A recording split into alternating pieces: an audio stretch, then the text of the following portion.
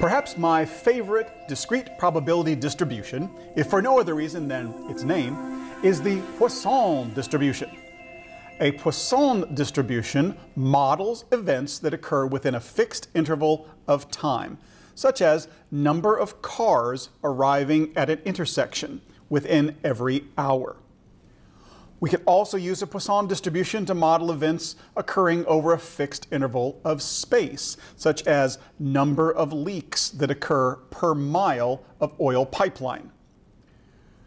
If you're familiar with the movie The Little Mermaid, you may recall the chef singing about le poisson, and you may have drawn from that poisson in French means fish. However, the Poisson distribution was not named after a fish. It was named after French mathematician Monsieur Siméon Denis Poisson, who, if he was American, we would probably call Mr. Fish.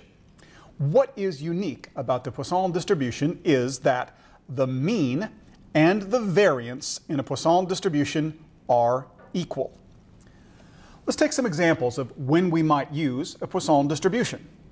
If we're modeling the number of service requests received per hour at a phone bank, the number of misspellings per page on a student paper, the number of defects per 100 feet of wire, or the number of knots in 8 feet of pine 2x4 lumber.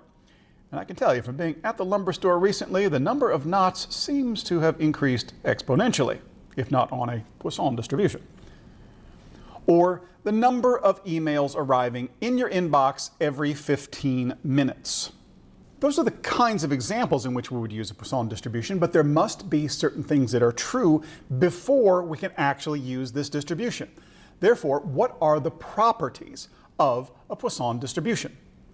Number one, the experiment must be based on fixed intervals of time or of space. And these we will call trials. The outcomes may assume an infinite sequence of values for each interval, with a minimum of 0 and a maximum, theoretically, of infinity. The probability of any occurrence doesn't change for any two intervals of equal length.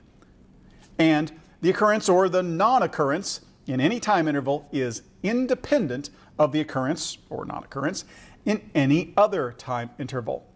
The fact that a certain number of cars arrives in this hour should not influence the number of cars arriving in another hour.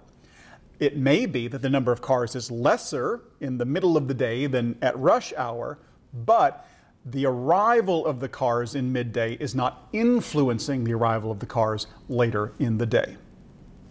For our business of the week, Dante has a real treat for us this time. If we want to use a Poisson distribution, what better place than going on a rafting trip? Dante tells us that in the afterlife, the ferryman shuttles souls across the river. The ferryman, Charon, takes 15 minutes to ferry souls across the river Acheron. Arriving souls must wait when they reach the riverbank. Charon has calculated that he ferries an average of 10 souls across the river for each trip. What is the probability of 5 souls arriving in the 15-minute period of time that Charon is making each trip? Is this in fact a Poisson experiment? Let's find out. Number one, is it based on fixed intervals of time or length? Well, yes, we're using 1-minute intervals. Are the outcomes an infinite sequence?